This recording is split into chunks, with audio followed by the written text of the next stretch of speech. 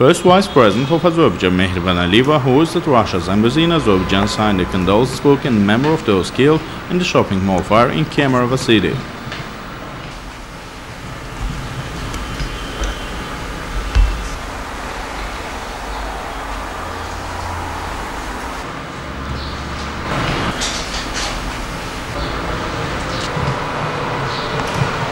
Saying that the news on the deadly fire caused deep sorrow in our country, Azerbaijan's first Vice President Mehriban Aliyeva offered condolences to the families and loved ones of the victims, wished speedy recovery to those injured in the fire.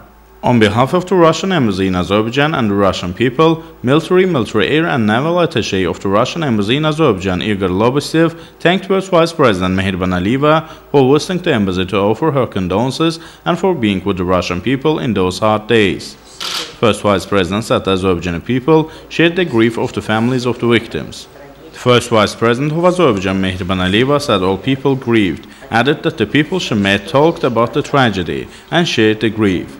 Mehriban Aliyeva said it was hard to imagine the state of the victims' families, wished them patience and strength. Military attaché Igor Lobostev also expresses gratitude to Azerbaijan's President Ilham Aliyev.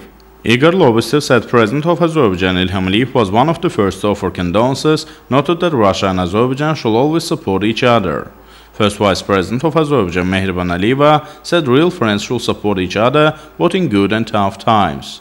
Igor Lobostev expresses gratitude to the First Vice President of Azerbaijan Mehriban Aliyeva.